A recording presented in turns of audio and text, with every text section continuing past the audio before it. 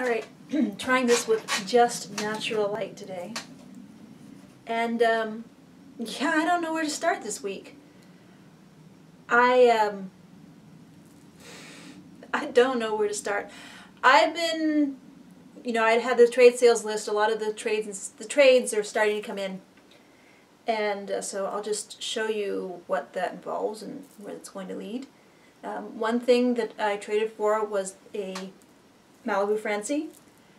And I really just traded for her because I wanted to give this body to one of my 1987 skipperheads who was on a very beat up Malibu Francie body. But now that I have her, I might be tempted to leave her as she is, just as Francie. I might put the head on a different body. I'm not sure. She is cute. And not the refined mod era way, but the enthusiastic mod era way, which I know some people don't like those as much. And I Dijon rerouted one of these with blue hair. So, although for a Malibu doll, her hair is actually in fantastic condition. Most Malibu dolls I've encountered, Japan, most Malibu dolls I've encountered, their hair it breaks if you look at it too long. But she has nice, soft, silky, coarse but silky hair. So that's one thing from a trade. Another thing, sort of an unexpected thing from a trade, was I have a petite now and she has purple hair. And this was unexpected, so I need to work on bulking up the trade that I'm sending for this. It's to a very dear old doll friend, somebody I've known online since 2002, maybe earlier. So I have to work on making that box nice. Might have said it looks like the camera's pointing over there. I have actually the trade box I'm sending is down here, so I know I'm yeah. And then another trade thing was the Create-A-Monster skeleton, which I had, of course, some Create-A-Monsters back in the day, but I never had skeleton. So I don't have Create-A-Monster body sitting around now, but I am willing to crack open even like a regular articulated Barbie body and put bony bits in. We'll see. And of course the dress is cute. So, but this was also trade bonus. In the big thing I was trading for with this person was fake fur. So I can start getting into making fur wigs. You see we have gray, purple, pink. And I have been using quite a bit of the pink, which you will see soon. And this one, which you see by the back, the way it's knit, the three colors. I'm not sure, I mean, this could be a very interesting multicolor wig, or I might just make a thing out of it. I mean, when it comes to making things, the reason I wanted this, even though there's plenty here left over to make wig for small dolls, I wanted this so I could make a tribble. So that's the first thing I thought when I saw that fluffy, scruffy gray was tribble. And this is, I searched online for various tutorials on how to make the tribble, and now the sun is out. And there was one that claimed to be the way David Gerald's production notes said they were actually made, which is basically two elongated ovals connected in the bottom, flip them right side out, sew them, leave the end open, flip them, stuff them, and stitch that end up. So this went together super fast, and if I had more fake fur, I might make more tribbles in the future. So when it comes to fur wigs, I will say I got the offer to trade for this fur like a day after I had placed an order with Funny Lori for a fur wig for one of my older Dress Me dolls, one of the vintage dolls. So I decided that I wanted this doll a long time ago. I thought she should have a proper mohair type wig, because this is the kind of doll, if you have much familiarity with the Dress Me dolls, basically they take a handful of mohair and just glue them on the doll's head. It might not even be mohair, it might be saran, but when these dolls are not taken care of very well, and as old as they are, the fiber is usually pretty unpleasant. It's definitely not shiny and pretty anymore, and again, it's just kind of glued on the head because these dolls were cheap to begin with, so not a lot of care. So I had wanted to give this doll nicer hair, and Funny Lori had a coupon, so I went for it. and she had this fiber that looks very mohair-like. I had been thinking mint or aqua, yes, for this doll, kind of to coordinate with her eyes. So here she is. The wig fits perfect. I will say that I had to request, since this is not a standard ball jointed doll size head, I requested it's 6 inches around, requested a 6-inch wig. Fits her perfectly. Great job, Lori. And she wears, this is a Barbie sized dress that I had made a while ago. Also with cloth given to me by Pleasant Old Men in Pink Shirts. Again, a lot of what I do, I've talked about this online, I know I'm talking about it here, I like to take the cast-offs and make things with them. So actually ordering this wig was kind of a splurge, unusual for me, actually ordering a thing with intent instead of just figuring out what I can do with stuff I had. I'm trying to get more intent in my doll stuff, but it's so much fun figuring out what I can do with what I can find. That's going to take a while for me to really move to doing everything with intent, if I ever do, because making is fun. Anyway, so there was a little bit of a hiccup, and got an extra wig from Lori, and it was bonus. It was not what I expected, so I thought, well, I don't have a doll in mind for this. Who should get it? And I finally decided that M&C Toys Betty Teen that John had sent. I've had the head sitting on a gymnast Barbie body that I'd heat form the hands, and I actually started. One thing I try to do with the old flat-foot gymnast Barbie bodies is I try to carve the feet down so they can be a little bit smaller. So I got these feet small enough at least to fit into these live shoes. So anyways, this is a fluffy white, straight white fake fur wig that I have put up a little bit.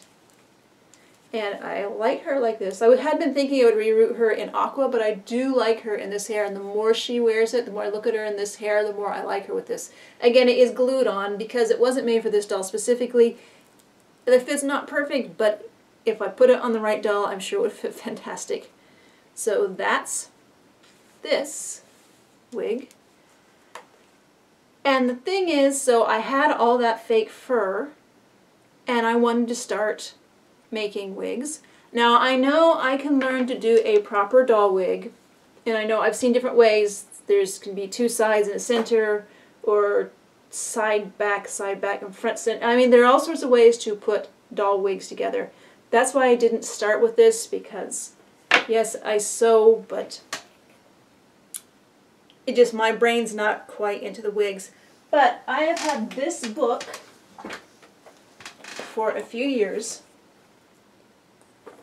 And you see the size of the hair? Let's see if I do it this way. I'm not sure if I'm getting glare. I keep forgetting to flip the camera around so I can actually see what I'm doing. Anyway, see the huge hair. See the huge hair. Enormous hair. And so this book is 1974 copyright, and I have put scans of this on my Flickr. Not the whole book, but just the pertinent to us parts. So big hair. And which would be how to make the wig base. So basically what you do is you wrap the hair around the head, first side toward this head. The first thing you do is you figure out which way the hair wants to lay and brush it the other direction. Because this is the book of the bouffant. You want to make this hair as big as possible. So the first thing she instructs is, notice the hair grows in one direction on the fabric. You should work against this direction instead of with it. This is important to give the bouffant top more body. It actually says bouffant. So, and then you put it, wrap it around the doll's face. You just cut a rectangle of cloth. Because the dolls in this book are basically, they're kind of like pose doll heads, but they have plastic faces instead of that sort of fused nylon that pose dolls have. But the head itself is styrofoam. So this has you sticking pins in to hold the styrofoam in place. So pretty much every time it said pins in here, I either just glued or actually stitched it on depending on the head of the dolls I've experimented with so far. So what you do is after you've got it wrapped around and attached to the head, then you run a bead of glue around it, and she has you use the toilet paper. Just roll up some toilet paper and put that around on that bead of glue, and then after that's secure, you fold the fur up, and that's going to give it some outward volume, because again, this is big hair. And then you're stuffing more toilet paper in. And again, she has you stick it all closed with pins, but I stitched it up. Just a whip stitch in the back and then a running stitch on the top and pull it tight and then whip it in place. And that's just the first layer. Her example doll only has one layer, but all of these back here, you then take a circle of it, stitch around the whip, stitch around the edge, pull it tight and stuff it up, and then she has you gluing, but I stitched it onto the dolls to make bigger and bigger hair. Now you do see a lot of the instructions here are to make the curls, which are a huge part of these dolls, and they are really hard. I spent a while one evening trying to get the curls right. I will say a big thing is she has you using something called resin spray to hold everything in place. And the first one of these dolls with the big hair I tried, I used gloss sealer, and that seems to hold it in place. But there is no way I'm bringing a can of gloss sealer in here and squirting it on this hair constantly. So I eventually just put some gel glue on a comb and was combing it that way. And that worked for the hair, but again, not so great for the curls. I'm not sure if it's just that I'm using the wrong materials or if I'm trying to make the curls out of narrow strips. These dolls are also much bigger than Barbies. Or if I just need a lot more practice to get good at this. So anyway, using the inspiration from this book, this was the first doll I did. And I put the hair around her head and I just glued it on. And I flipped it up. This is not stuffed with toilet tissue, or I figure a more refined way to do it would be with quilt batting or polyfill. It's not that. It's in this. So it's a base layer, and then I did sort of, instead of the full bun, I did sort of a D shape. I whipped the front half. I'm trying to do this fast because I have a lot of stuff I want to get through. And I whipped it in place so it was folded over so you wouldn't see the right edge, and then I ran a running stitch to the back part of it and gathered it up so it was flat in front and curved in back. And I stitched that on, and then this is the doll, like I said, I used gloss sealer to be her hairspray. And it's not that it's never going anywhere, but it's not going anywhere today. And then I made her a dress and necklace really fast, and the glasses are old Vokes photo etched glasses. So that gave me the idea that these wild wigs are something that I could do. So while I was making this doll, I had two inspirations just from this doll. One was to do a wig proper, like the book said, stuffing it with toilet paper. And another was, I'd started putting the fur on her, and I thought, she'd look good if she was green. But then I said, no, no, no, I'm not starting over and painting this doll green. I'm not taking the hair off. I like the way it's going. Also, I think this doll is composition. I don't think that she's going to show up in the video the just odd quality that her plastic has. It's not like any other plastic. It looks painted, but it's not. So, but in my stash of other Dress Me dolls, I had a couple like this. This is cheap blow molded. I think her head is styrene. You see, the face just doesn't have quite the character of this one. And you can see the remains of her original bow hair. It's glued on still. So I had two of these. This one obviously is not green. The other one, the whole arm was like a completely different color. So that's why I decided to make her green. And then I went ahead and did the hair, and we got her. I have not painted her eyes. I mean, there's not a lot to paint on these dolls. I was able to put the airbrush layer paint on her thin enough that you can actually still see her original eyebrows and lashes through the paint, so that'll make that much easier to paint those. And then I'll need to paint the lashes black and give her lipstick. And you see, these were the best curls I could come up with. I probably shouldn't have used them at all, but I did. So I want to give her a little more froofy sorry, dress. And maybe flowers and beads and ribbons in her hair too. And this again is two pieces of the base piece wrapped around. Again, there's no stuffing inside this one. And another piece on top. I think I just did a round piece, not a D-shaped piece. Although actually, no, yeah. the basic piece on her head was actually a D-shaped piece that I made for another wig, and decided not to use it. And I saw, well, it fit on her head, and it will, so that's her. But the other thing this inspired me to do, like I said, was to do one the proper way, the way the book has you do it, with adding stuffing inside to just make it bigger and bigger and bigger, and we have her. Her name is Cindy Kate, after Cindy Wilson and Kate Pearson of the B-52s, because what else are you going to have a beehive this big named after? And this again is, there's the base tube of hair, fur, and then the toilet paper to give it volume on the side, pulled up, stuffed, stitch clothes. And again, the book has you styling the second piece before you put it on top, again because you're just gluing stuff together, but since I'm sewing everything together, I went ahead and stuffed the second piece. Again, it was just a circle with the edges drawn in, stuffed tight, pretty tight. You see, it is smaller than this, but anyway. And then after that was attached, I started brushing it all together, and then I combed through it. You see there's still this huge glue slick in the front that I have actually been working on lessening. I go over it with a damp washcloth every day or so. And this is my only whole Takara Jenny. She was a gift. And her Emmy Moon, who gave her to me, had painted her eyes and lips a pinker pink than they originally had been. And another note I want to share, these are shoes from that curvy and tall shoe pack I had last week. And so, as you can see, the low heels fit Jenny really well. It's a bit of a squeeze getting the feet into the shoes. And I pulled my Blythe and my Power Rangers knockoff Rika body. And the shoes don't fit perfectly, but for us in America who don't have access to a lot of Asian doll shoes but still tend to end up with these Asian dolls, the flat and the curvy and tall shoes are a valid option. I almost bought the regular Barbie foot shoe pack today because a lot of those were flats, and then I could have tried those, but I didn't because the colors and the styles. So anyway, that's fun. But then I said to myself, all right, that's a lot of pink. Why don't we start playing with that purple fake fur? And the first thing I want to do is in December, I airbrushed a whole doll of purple. But because this is not a doll who had a original hair that I wanted to keep with the purple, I knew I was going to have to reroot her.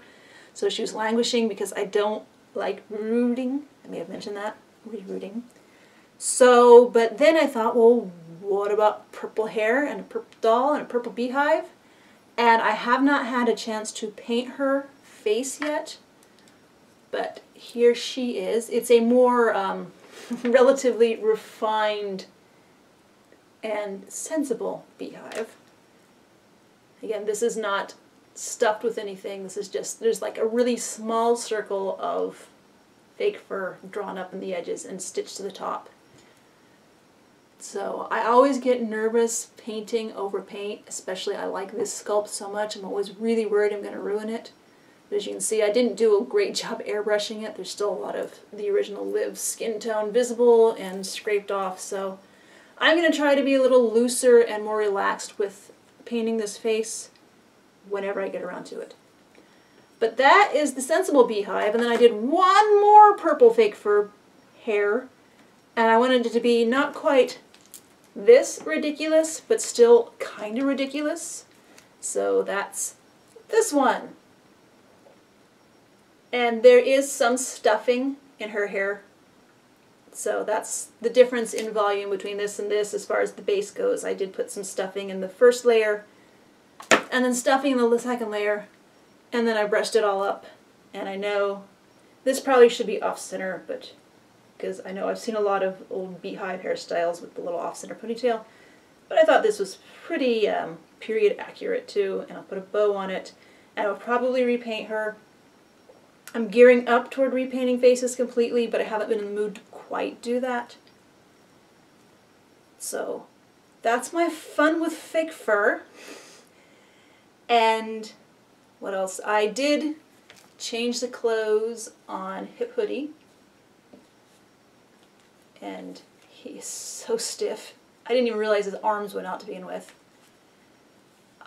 I'm hoping that eventually he can find an articulated body.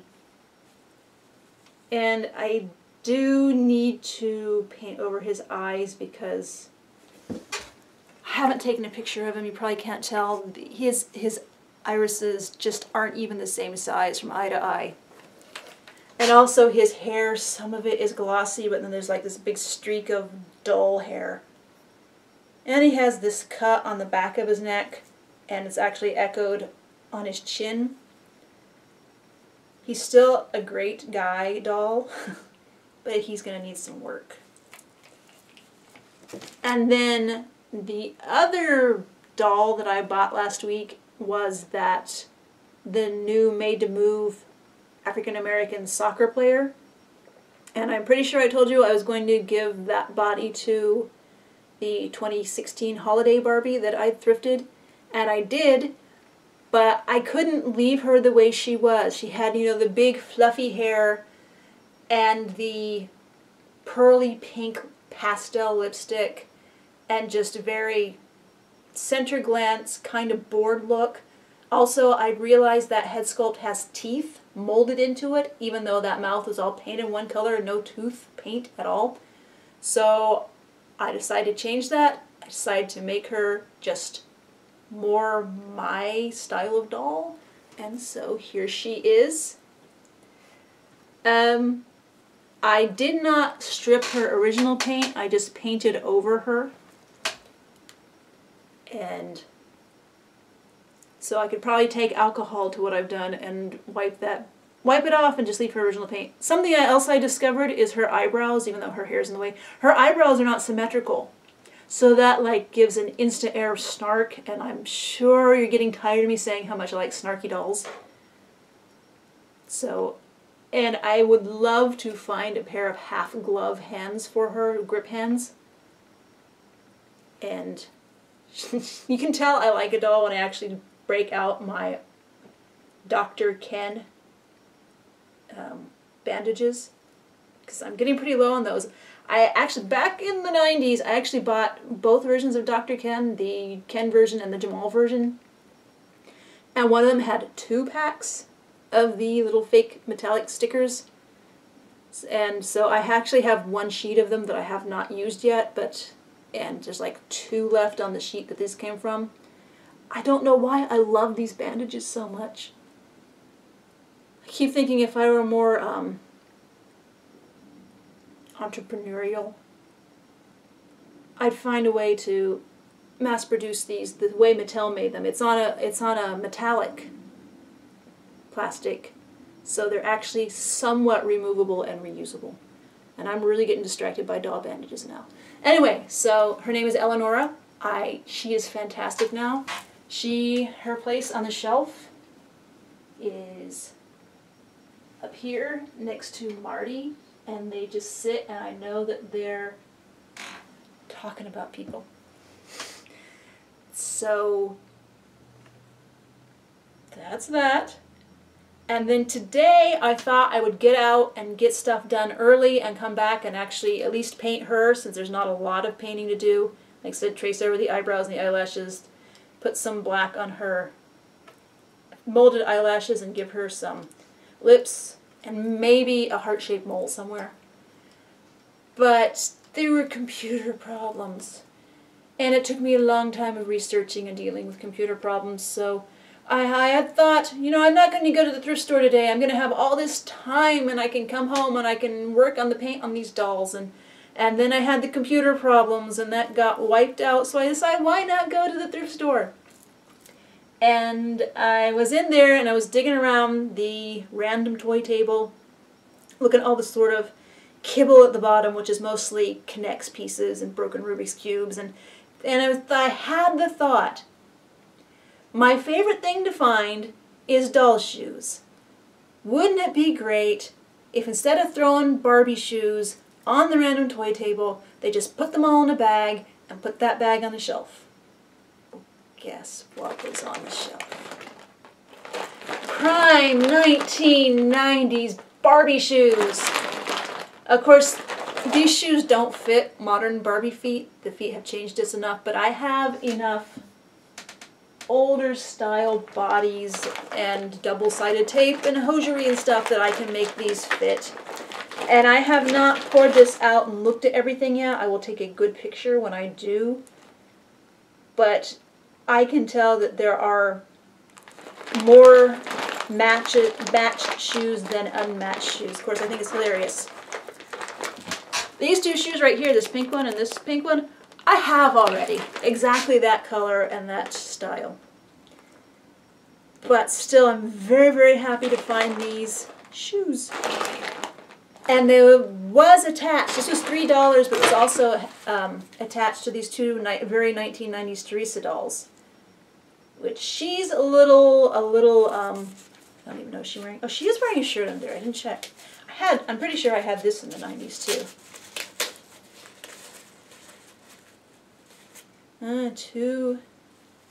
Two layered, very 1990s shirt.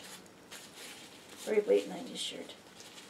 Anyway, she's a little too frosted pink, late 90s, but her I like. She might get a body, I'm not sure. And I think this is is this Generation Girl Barbie's jacket? Because it has the charm. I know the Generation Girls had the charm. So anyway, that was a productive visit to the thrift store, and it's been a productive week because we have giant hair now, and I have working on a new skill, and I'm trying not to go out and start buying all the long pile fake fur I can find because I'm not sure how much longer I'm going to be enamored with doing this to dolls, but this is really fun. And I will say these two, since they are vinyl doll heads, I actually sewed the fur to their heads going out through the holes, rooting holes in the hairline.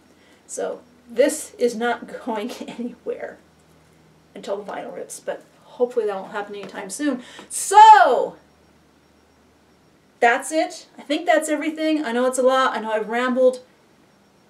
Ask questions if you have them. I'm always happy to answer. Thanks.